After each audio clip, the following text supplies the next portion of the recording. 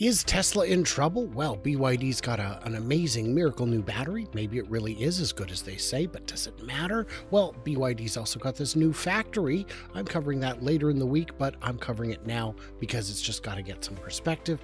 And then, of course, we've got some other Chinese brands who are really, frankly, nipping at Tesla's heels. Are we in trouble? Should we worry? Or do we just need a little bit of perspective? Well, when I need perspective, of course, I talk to Herbert Ong. He's got the information that I need. So I appreciate you coming on, Herbert. I'm Brian. Welcome to Futuraza. So, Herbert, this is, for electrification, a good bit of information. This is a real quick piece. XPeng delivers over 91,500 EVs in the fourth quarter of last year and is looking to continue that growth into Q1. Those are good numbers. Yeah, I love. That's exactly right. I think you and I have been reporting on this for quite a while, that in order for a car manufacturer, an auto car manufacturer to succeed, they need to do two things. The first thing is try to hit that 200,000 per year volume of sales. And hopefully it's not like spread over 10 different models, just 2 to 3, 4 kind of models. If you hit the 200,000 volume of sales and you have reuse of parts, that's when you can really get to margins and profitability. The second thing is going global, right? Trying to go beyond just one market.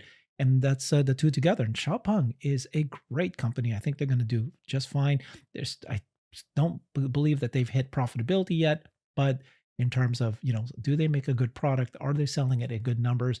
And they seem to be one of those that are able to do that. I think correct on all counts. I'm hoping to get a chance to drive one, or at least be ridden in one in Shanghai next month when I go to the Shanghai Auto Show. I've sent off all my paperwork to the embassy to get my visa. I just now feel like a criminal waiting for approval, even though I shouldn't, but I still do, even at the airport, because, human nature.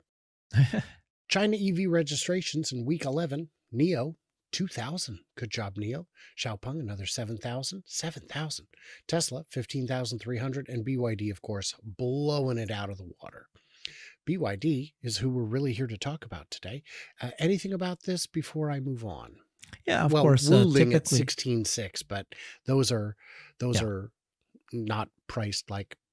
Those are worth priced reminding people, right, that this is in China. They refer to new electric vehicles, which includes hybrids, right? So number one, this is hybrids plus pure electric vehicles. So that's step one. Step two is, BYD has 42 different models.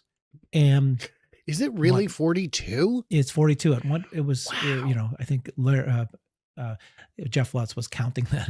His latest numbers is 42 different models. And you just have to remember that they sell things that are like $3,000 US dollars. They sell things that are $5,000. They sell buses, garbage trucks. They sell everything you can think of. In terms of, so BYD is a great car company. I think they briefly at one point, fourth quarter, that was when they sold more pure electric vehicles than Tesla did for that first quarter. And ever since then, they've fallen. Two, we've reported extensively that BYD has significant amount of debt, and an independent accounting firm in Singapore believes that there's $44 billion of debt. So this is EV sales. It's great. New electric vehicle sales, they're doing great. And so is Tesla. 15,000 is a reasonable number. I think you and I have already explained that Tesla's weekly sales in China, as they had that transition from the old Model Y to the new Model Y, they're now basically in just like 3 or 4% away from beating last year's Q1 numbers. And so I think if they had 17,000 next week and the following week, they're going to hit that number. And I think we're all believing that that's the case at this point. So Tesla's doing really well. So is BYD. Absolutely fantastic information. Now we've got to talk about what BYD is doing that's pretty unprecedented, which is building a factory, the likes of which the world has never seen. Every building you see here is part of the factory. These apartments are employee housing, that soccer pitch and those tennis courts, I think they were, I couldn't tell. All of this is part of the factory. And this factory will be larger than the land area of the city of San Francisco. Wow. It is 32,000 acres. There's another picture. I'm going to pause real quick so I can go grab it to show you. This is a size comparison between the Giga Texas compared to this BYD facility. That is how large it is. Yeah. And Giga Texas, for anyone who has seen it, is massive. It's a mile long, it's an eighth of a mile wide. But this is something else. Should we be worried? Well, first of all, let's put everything in context, right? So BYD has 900,000 employees. Tesla has 120,000 employees. Um, 80% of BYD's business is in auto, but they are also in energy, right? They're in, I think there's even one of their divisions is for rail. They do Mhm. mobile handsets. So they started off with batteries as well. So it's like one of those consortium of companies. So if you're saying, should we be worried about what? Are you talking about auto and their sales in electric vehicles? Absolutely, they are a juggernaut. And I think what Elon has said is that there's going to be the top 10 auto companies in the world is going to be Tesla, number one, and followed by nine Chinese electric Mhm. vehicle companies. And BYD will be there. And by the Mhm. way, even if BYD is number one and Tesla's not, why would you be worried?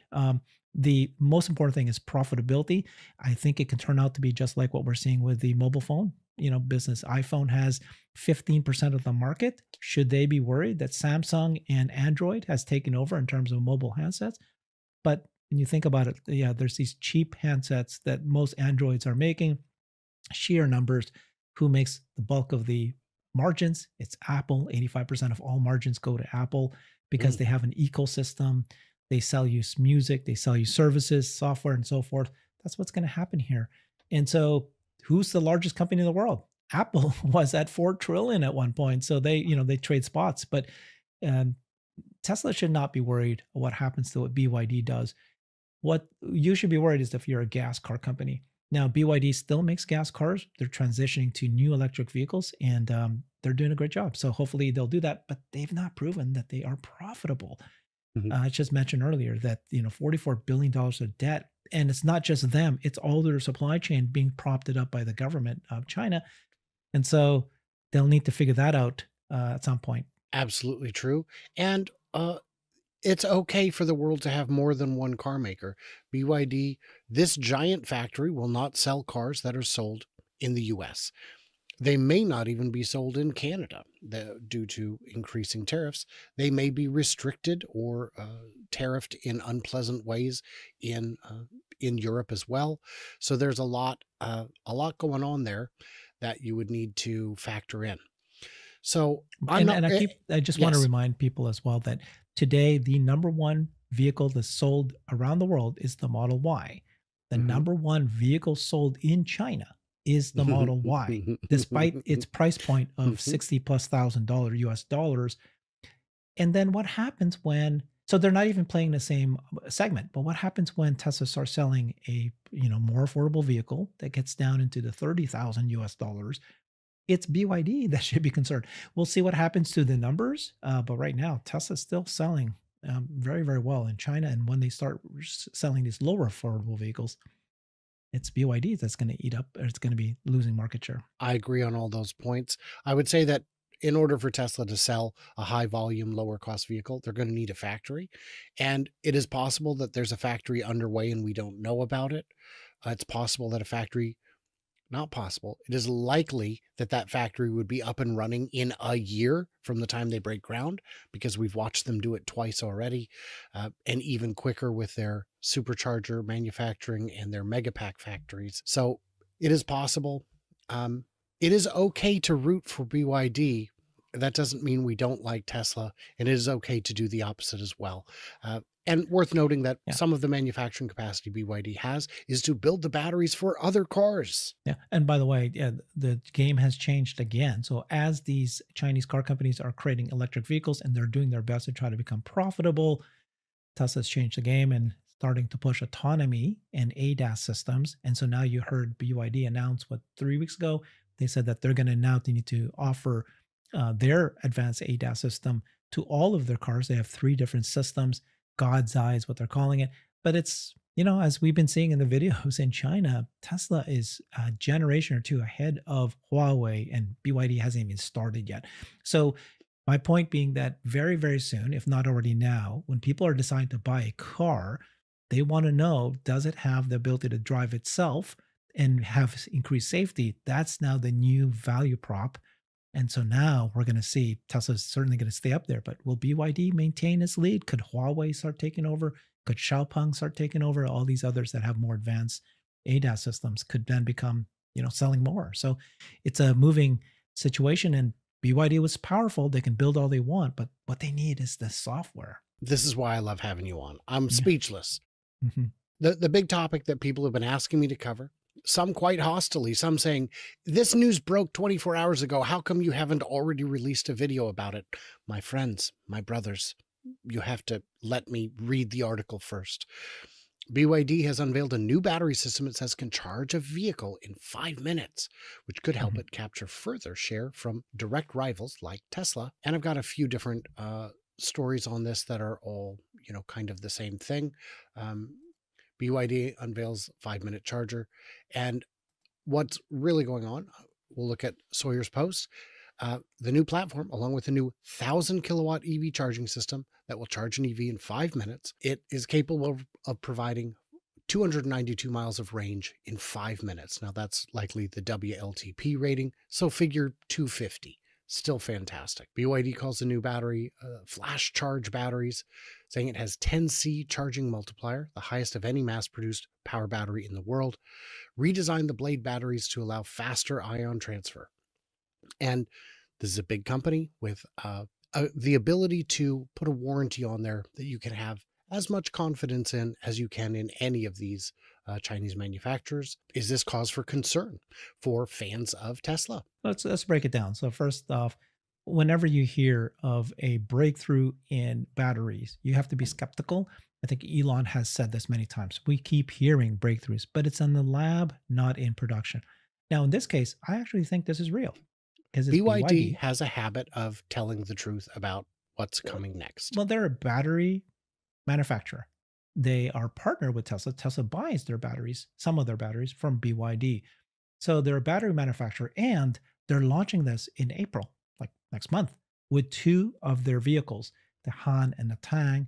And so I believe that this is more likely to be very true than not. So the ability to charge 250 miles, or is it 290 miles in 5 minutes sounds great. Now, it's going to be very expensive. There's a reason why they only launched it in these two vehicles, the Han and the Tang. These are 2 to 3 times average transaction price. Remember, we just talked about how BYD is typically very low segments. They're only offering it to the two. Jeff Lutz says, it's as if Tesla launched something new and they said only the Model S and Model X get it. Any car over 100,000 gets it, but not the Model 3, Model Ys. Mhm. That's fine. They need to launch this. The question is, in order for some platform like this to actually go and become ubiquitous and to be something they apply to all their cars, remember their cars are very low price, low margin, in fact, no margins, they would need to sell a ton of this. They need to do this. Well, maybe they're going to sell it to Tesla. Maybe they will do Mm. what they've done, just like Tesla has, where they've made their superchargers, partnered ecosystem, let other car companies do it. If these guys did something like this, let Tesla take advantage of it. That's how they sell it, get more of it, and then reduce the cost to build this and then be able to offer it to more of their cars. So that's kind of comment one is, it's not something that we need to be worried about today or tomorrow. It'll be interesting to see. But the second question is, do you think that people will now, is this a value prop that's such a big deal that people will buy one car over another? Hey, I can charge my car in 5 minutes or less. It could be. But Tesla, for example, has purposely said, we don't need to make a car that's 500 miles. We just Mhm. want a car that can do 300 miles. If they wanted to and they felt that there's a need to make a 500-mile car, they could. But making a 300-mile car means that they can make more cars. And if you can make more cars and less for the same amount of batteries, you can reduce your cost more Mhm. significantly. And the cost to the consumer is much less too, charging ways and all that. So, in the same way, if they thought that a 5 minute charging is such a big deal. Now, for example, for me, I have a home charger. I charge once a week and it doesn't matter to me. I'm not one that's going to go, God, I got to get that 5 minute one versus the 20-minute one that gets me up to 85%. I don't think it's a big deal for me, but it's Mhm. a marketing thing, right? It's like, oh, even though I'll never use it, I might want it. So I don't know yet whether or not this is such a big deal that we're going to lose sales if we don't have this. And the third thing is that Tesla, the way they built their cars is that they're agnostic to the battery. They have Mhm, partnerships with LG and more than I do, BYD, mhm. Panasonic. They have their Tesla has their own 4680 batteries. And so if there's a new battery out there that's better than what they have now, they can go and build it themselves if they wanted to, and if it's a real issue, or partner to find somebody that can do this. So it's not yet clear that they're gonna, BYD is gonna keep it for themselves. It's not yet clear. And then what they haven't shared is what is the impact of the battery? Like Mhm. if you have such fast charger, what is the how long does it take? How long does the battery last for? How quickly does it die? Those kind of things. So we don't know yet. Yes, it could be that the car is priced assuming that the battery will have to be replaced once under warranty. And the reality is, and I agree with you on this, if I could buy a brand new Model 3 for 35, 40,000, but for $20,000 more, get this battery that charges in 5 minutes, I'd say, nah, I'm good. I'm good. That's too much money because Yeah. it there everything has a price. It's like the people who say, "Well, I really want, 400 plus miles of range." There's a lot of cars out there that have that range. They're just expensive. Why don't you buy a Lucid Air or a Plaid or a any of the very expensive cars out there? They have that kind of range. They're not flying off the shelves, which is Mm. unfortunate. What's would be interesting to see, it depends on what you think. If you think that selling electric vehicles to consumers is going to last for, let's say, 10 years longer, as we transition to autonomous cars, that is going to rely on wireless charging. So if you start having your car is wireless, like, if, Right. so I buy my Model Y in China, I'm competing with a BYD that can have 5-minute charging. But my Model Y, I can put into the robotaxi service and it has wireless charging. And then it goes and charges on its own because it's robotaxi, then comes back to me fully charged. At that point, I would not care. And then the cybercaps that they're building, Tesla's building, right? 300 miles, and it's got 6 miles per watt or something like that. Some the most Yeah. efficient car ever made. You know this. You've covered this so well. They did so many things to make the car to be so efficient in low battery. Like they're actually doing less batteries, not more. And they're doing that because they're the car. They can make more of these cars, and therefore can they reduce the price. Therefore, they can everything's so much better. So it's like you eventually Tesla will start selling cars that are a lot cheaper because it can make money, and then will you pay more because you're adding this new technology? Don't know yet, right? Yes, don't know yet. And I would add to this that those 1,000 megawatt chargers, those 1,000 volt chargers, those only exist in China and not everywhere. Very few of them currently exist. Maybe they'll become a lot more common. We don't know yet. Yeah. So outside of China, this isn't the value proposition is limited. The ability to get to a station that has that kind of capacity is almost non-existent. And inside China, it remains to be seen. But if it is that good, it is the sort of thing that BYD would certainly not be opposed to And licensing to others. yeah, you know this, right? But Tesla's Semi, don't they have their superchargers? What do they call them? Mega chargers? Hmm. About the same, isn't it? Gigawatt, Yes, 1,000 kilowatts. a megawatt. Yeah, it Yeah, is. megawatt. Yeah, it is a megawatt charger, but there aren't any of them yet. Not Right, but not my for point is public that if consumption. Tesla started to create these mega for the semis, these guys BYD will need to do something like this, and then they're starting from scratch, and then maybe Tesla can do something because they will have the megawatt chargers that they would need to design anyways. You are killing it today, Herbert. Thank you so much for taking the time. Guys, if you made it this far in the video, you know what you get to do is you get to come see me just next week Nice. at the Chattanooga Charge. There's going to be a whole bunch of really great folks there, and we're going to have a whole lot of fun. And there's events all around it. You can check it out, ChattanoogaCharge.com. Everybody else, like, subscribe. Please subscribe. It's free. I don't charge for that. I don't have a way to do it. You can become a channel member or a Patreon supporter or a X subscriber, but you don't have to. You can just subscribe, whatever makes you happy. I want to thank Herbert for coming on. Check out Brighter with Herbert. He is doing great work out there. And everybody else, stay tuned, stay juicy, and I cannot wait to hear from you, clever robots in Chattanooga.